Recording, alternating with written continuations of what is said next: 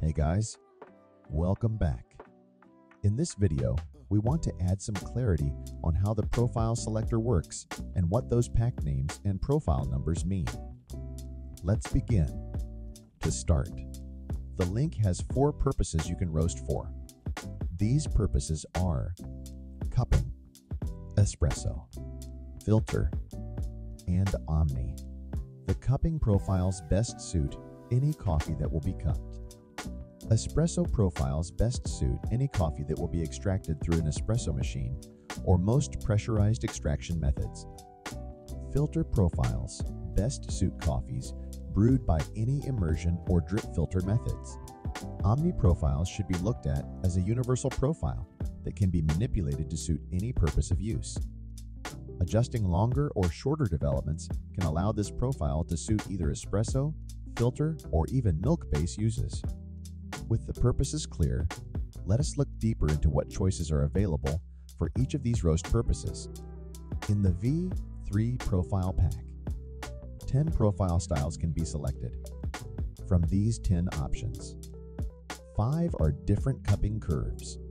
These cupping curves differ from each other for 3 reasons. First, from the rate and amount of heat applied during the Maillard phase. Second, the target first crack time. And lastly, the desired development percent post-crack. Note that all 5 cupping curves have a similar total duration of roast time. The reason there are 5 different cupping styles is to allow a simple plug and play profile selection of a roast approach best suited to the style of process and coffee variety you're looking to sample roast.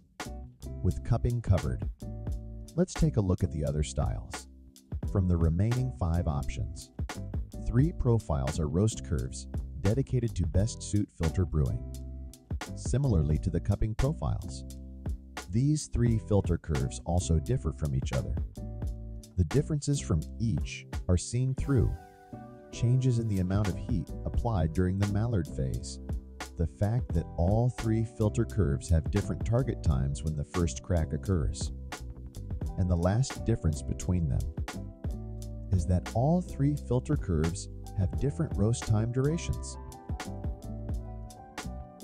Each of these aspects allows the profiling system more choice, so a more tailored curve selection can be made to best accommodate the right roast approach for any variety or process styles you may want to prepare for filter brewing. Additionally, filter curves offer more encouragement for the user input. This input recommends the user to edit the amount of the roast spent in the development stage based on the user's tastes. To assist in this decision, suggested ranges to work in for each coffee are provided by the Link app when doing a new sample entry. When combining all these variables, having only 3 different styles of filters was deemed adequate to have all of your brewing needs covered. Now, with 8 of the 10 options covered, let's look at the remaining 2 styles and their purpose. The remaining 2 options are split equally through an espresso approach and an omni approach. It's important to note that in the next V4 update, this will include 3 curve options for the espresso space. These 3 curves will have the same differentiating variables as what was just discussed in the filter profiles.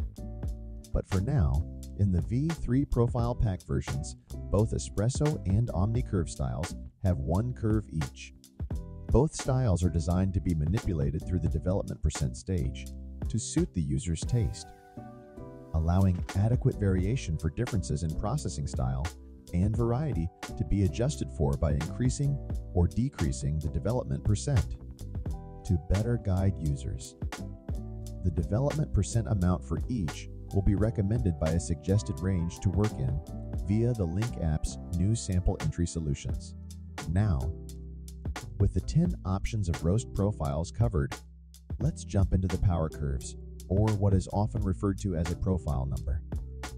Although there are only 10 profile designs which are often referred to as profile packs, did you know that each of these designs has between 41 to 46 different versions? These profile numbers can range from 194 to 225.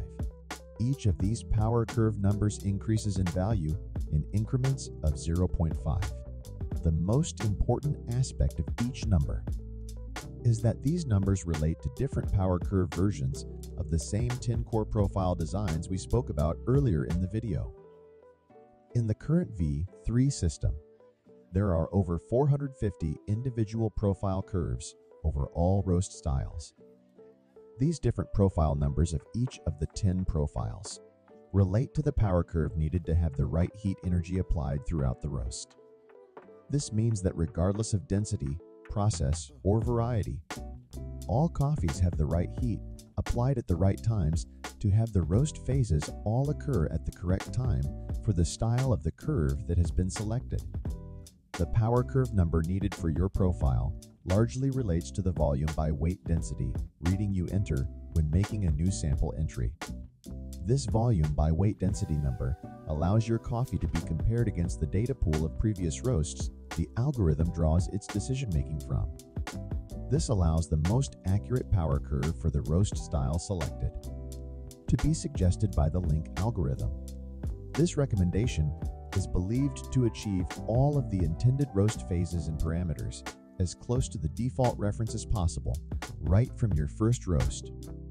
It is important to note here that between the 4 different roast styles, and even between the different packs within the same roast style, the power curve numbers suggested may differ, even when roasting the same coffee. The reason different power curves are needed for different profile packs or profile styles is to adjust for the known differences between each profile style's preset parameters, whether being for phase timing or when the heat application is needed. All these subtle differences are known by the link algorithm, and subsequently it will recommend the power curve for that profile which is believed to achieve the best roast results. A frequently asked question amendment will be created on the Nucleus Coffee Tools website for any user wanting to know what power curve increase or decrease is needed for each pack if they want to operate independently from the app suggested pack. And that is a wrap. I hope this video helps to clear up some of the logic behind how the link operates. As always, happy roasting!